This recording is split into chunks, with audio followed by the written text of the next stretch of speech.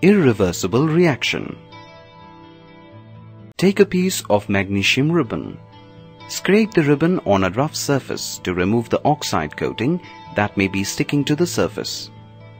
Hold one end of it with a pair of tongs and heat the other end over a Bunsen burner or a spirit lamp as shown here.